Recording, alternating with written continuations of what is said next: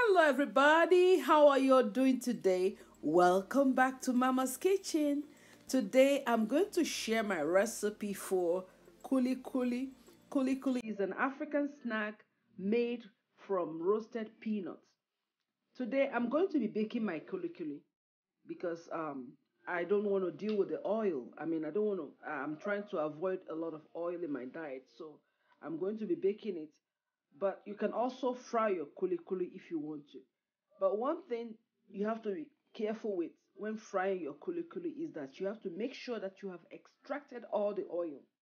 You will see as I go on in the video, you see how I'm going to take out the oil from the peanuts. So make sure your oil is fully extracted, or your kulikuli will melt in the frying in the oil when you're frying it.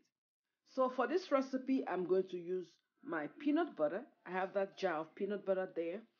I'm going to use some ginger roots, fresh ginger roots, right there in the bowl. I am going to be using grind red pepper.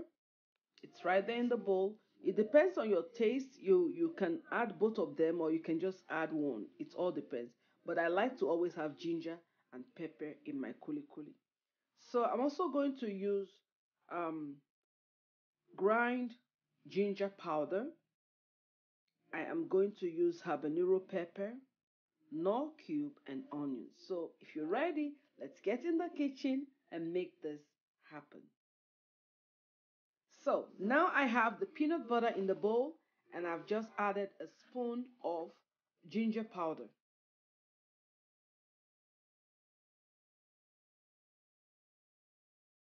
And then now I'm adding my half spoon of red ground pepper. Remember, it all depends on your taste.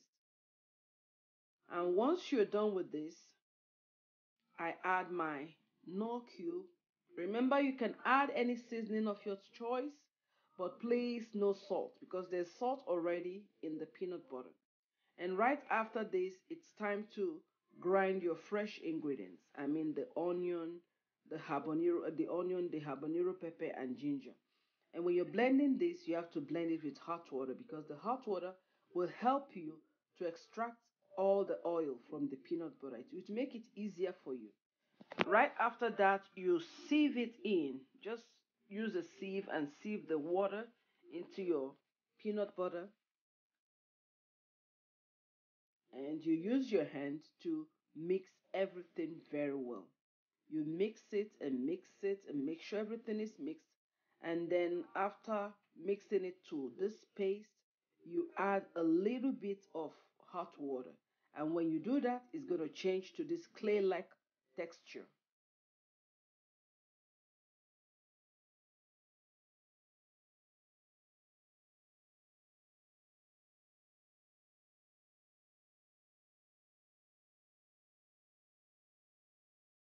Once you're done with this, the next thing is to put your peanut butter paste in a clean napkin.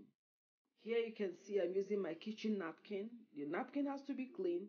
You put it in a clean napkin, and what I'm doing here is extracting the oil, taking out the oil. So I'm transferring the oil from the peanut butter into the napkin. If you have any mechanical device that you can use it. But if you don't have any, you just have to use your muscles here.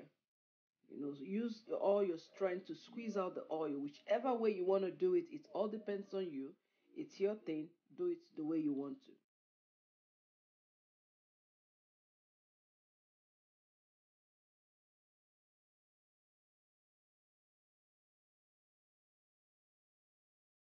So make sure you extract it.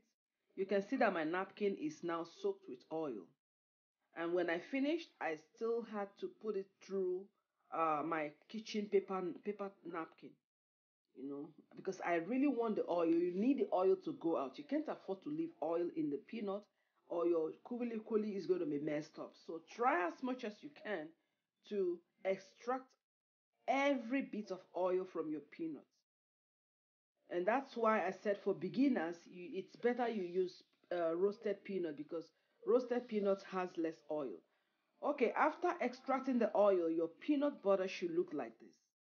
It's going to be dry and hard, not too hard, but at least you'll notice that there's no oil in it. And all you have to do is to put it back in a clean bowl, add some little hot water, add some hot water, and you mix it back and make it back into um, a clay-like texture.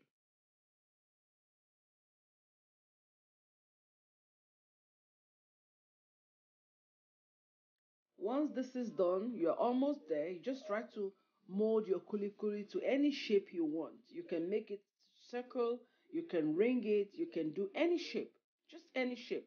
And once you're done with your kulikuli in the tray, you place it in the oven.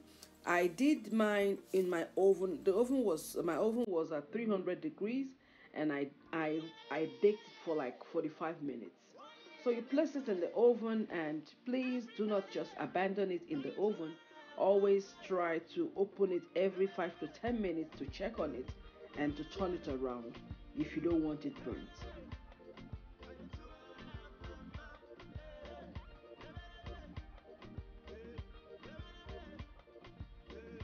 So just keep going in and checking it. You can see I'm turning it around here. That's all you need to do. Make sure you turn it around. Don't just leave it and walk away, or you will have burnt kulikuli, which will not serve any purpose. So make sure you watch it and you turn it intervally. And once you're done, here is your kulikuli, delicious and ready to be eaten. Like I told you that in the beginning, you can use kulikuli to drink gari. You can use it to eat. You can eat it by itself, and you can even use it to eat bread. Depends on you. Thank you so much for watching today. I truly appreciate you. Have a good evening and see you in my next video. Ciao, ciao.